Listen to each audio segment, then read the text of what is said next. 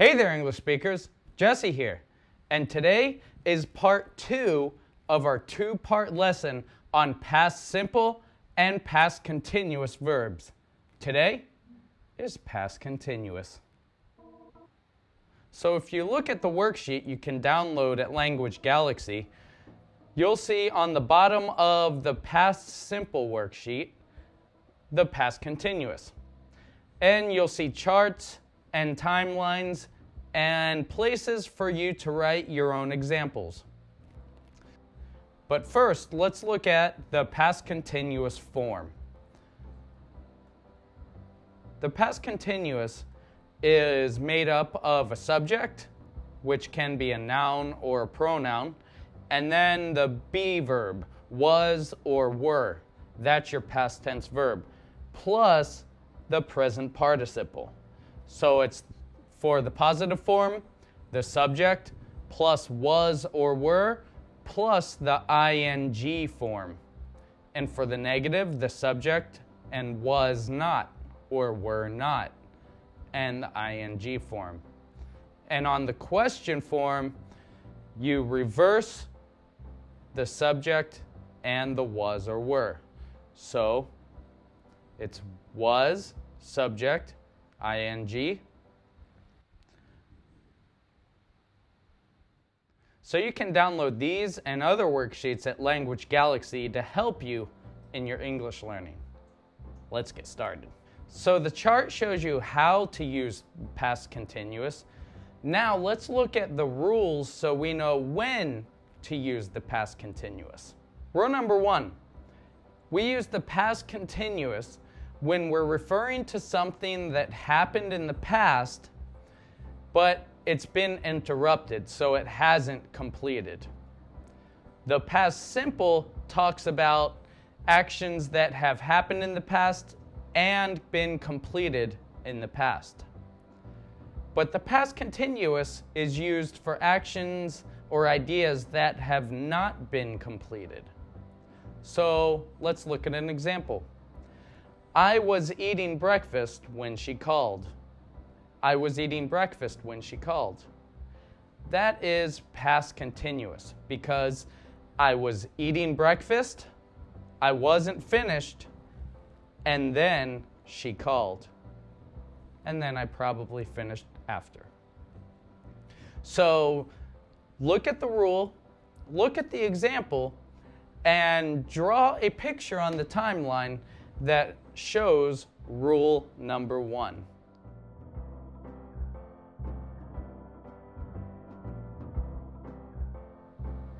Great. So rule number 1, an action that has been interrupted without being finished in the past. We could draw something like this. An action that was interrupted in the past, and maybe you completed it after. So an action in the past that has been interrupted. So if we look at the chart, I was eating breakfast when she called. Great. So look at the example, look at the rule, and write your own examples below my example. I'll wait here.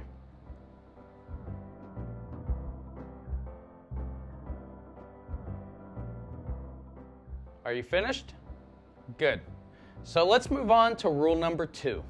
We use the past continuous tense when we're referring to 2 parallel actions that were happening at the same time. So 2 parallel actions that were happening at the same time. For example, the ant was working while the grasshopper was playing games. The ant was working while the grasshopper was playing games. The ant was working and the grasshopper was playing games. So how would we draw on the timeline 2 parallel actions that were happening in the past? Pause the video and draw on your timeline.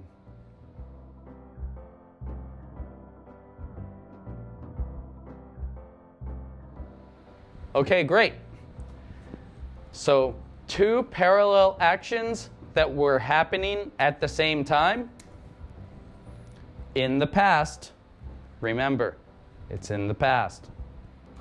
But two parallel actions that were happening at the same time. I would just draw two parallel lines on your timeline. More or less. But you get the idea. Two parallel actions that were happening at the same time. So if we look at the example, the ant was working while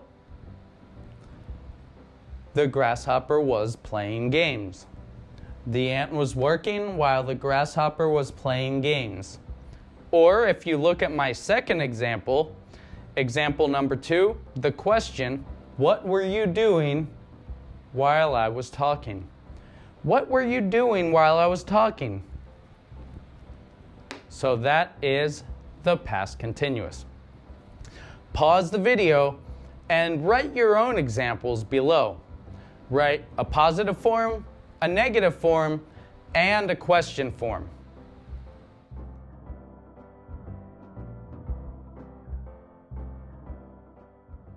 Okay, great. If you're not finished, pause the video and finish your examples.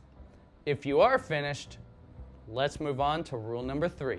Rule number 3 is the general idea of the past continuous. It's an action that has happened in the past, but it hasn't been completed, or you're not finished talking about it. So in my example below, I read a book about JFK. I read a book about JFK. What tense is that? Yes, it's the past simple. We learned that in the last video. But if you say, I was reading a book about JFK, it means you're probably not finished talking.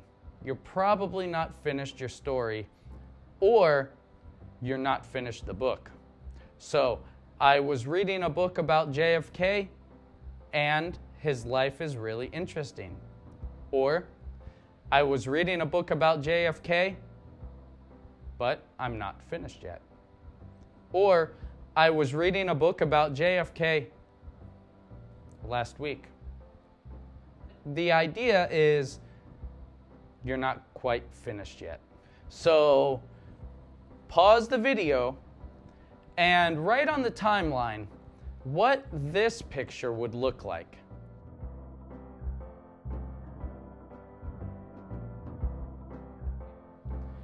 So, if we go over to our timeline and we go to the past, you can write, show that you were doing an action, but it hasn't been completed. Good. So, pause the video now and write your own examples below my example.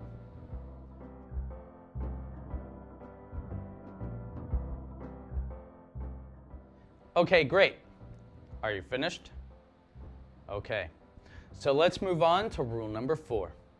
We often use the past continuous tense with specific time references.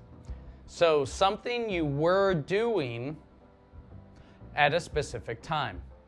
Something you were doing at a specific time. So for example, yesterday at 5 o'clock, I was making a video.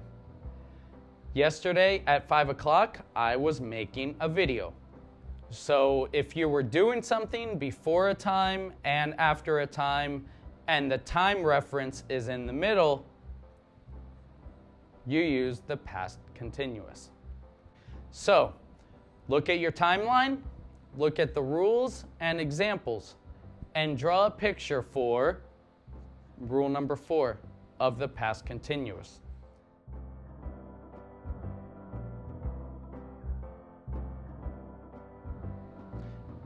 Okay, great. So, something in the past, remember, always in the past. if it's a past tense verb. Something that you were doing in the past, and mark that there was a time reference. I'll use a T. There was a time reference somewhere while you were doing something. And note that time reference doesn't necessarily mean a specific time. A time reference can be a time in general. What were you doing last evening? I was watching TV. So it can be something general or a day. What were you doing last Tuesday? I was working all day. So, but a time reference for something you were continually doing. Hence, past continuous.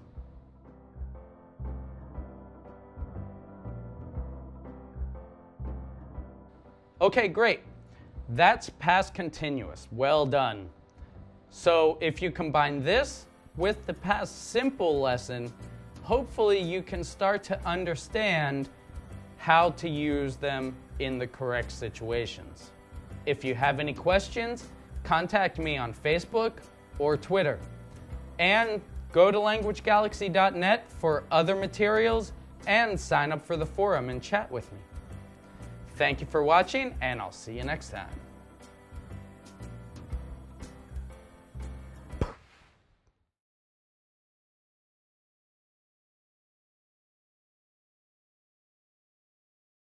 Two parallel actions that were happening at the same time in the past. Action number 1 and action number 2. Those are awful parallel lines.